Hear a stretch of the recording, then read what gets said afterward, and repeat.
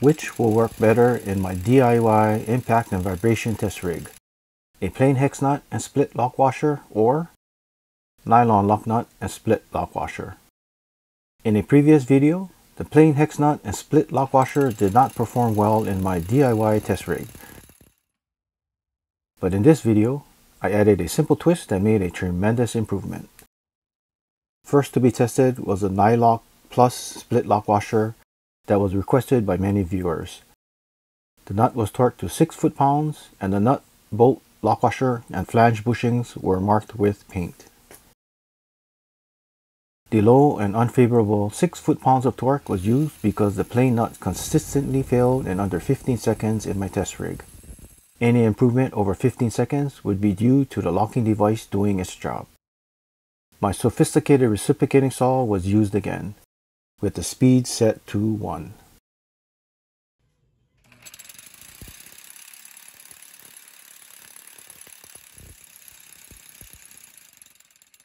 After 1 minute, no movement of the jig components was seen.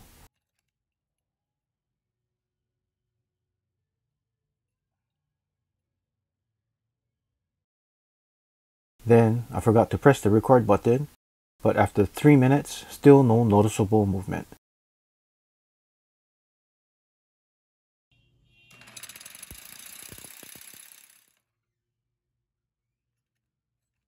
After 6 minutes, still no movement.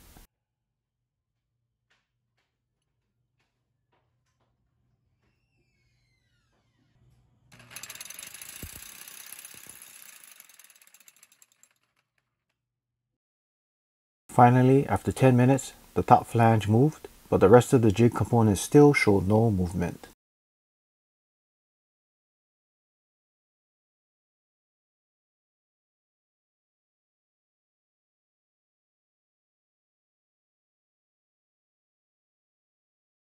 Test 2.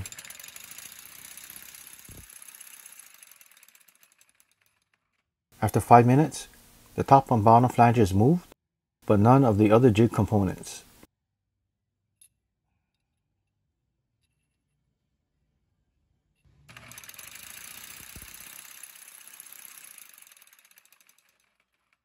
After 10 minutes, the top and bottom flanges didn't seem to have moved any further, as well as the rest of the jig components.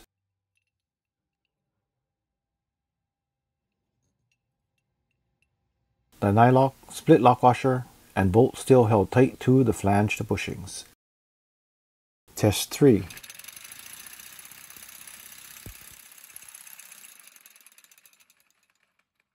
After 5 minutes, the split lock washer and top and bottom flanges moved, but the Nyloc did not move on the bolt.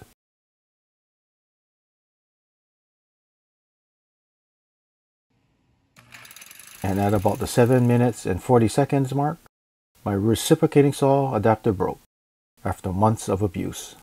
Bummer.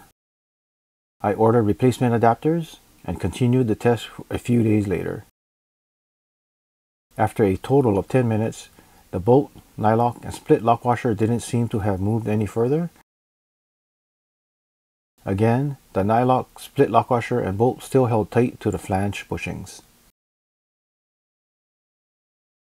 By the way, the test jig is made up of 2 flange bushings clamped together by a 3/8 16 TPI bolt and various nuts and locking products. I plan to test these in the future. Now to the plain nut and split lock washer. Torque to the same unfavorable 6 foot-pounds and marked with paint.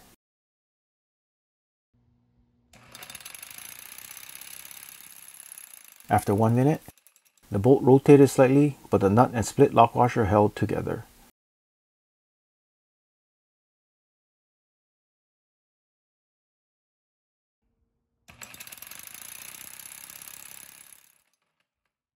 After 3 minutes, the nut and split lock washer rotated slightly.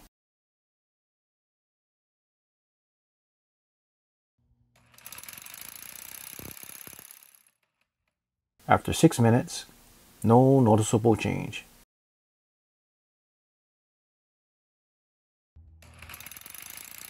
At about the 8 minute 30 seconds mark, the noise changed, which was the result of the nut finally spinning loose. This was much better than my earlier test where 2 of the 3 test samples came loose in under 2.5 minutes. Can you guess what I did differently? Test 2.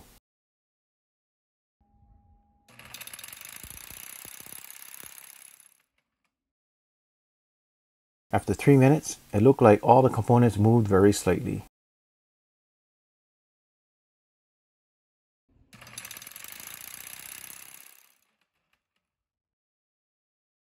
After 6 minutes, the bolt, nut, and split lock washer did not seem to have moved further.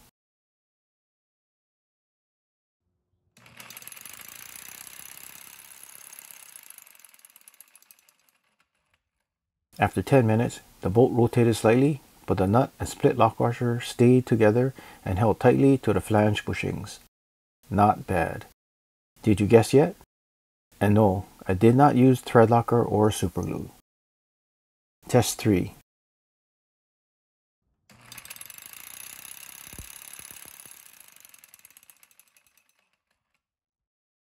After 3 minutes, it looked like all the components again moved very slightly.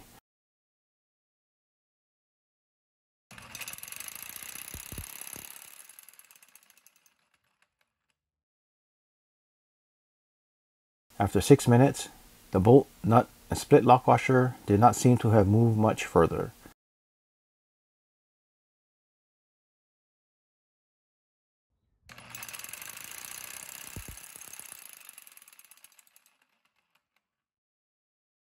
After 10 minutes, like in test 2, the bolt had rotated slightly, but the nut and split lock washer stayed together and held tightly to the flange bushings. What was your guess? Was it adding a split lock washer under the bolt head?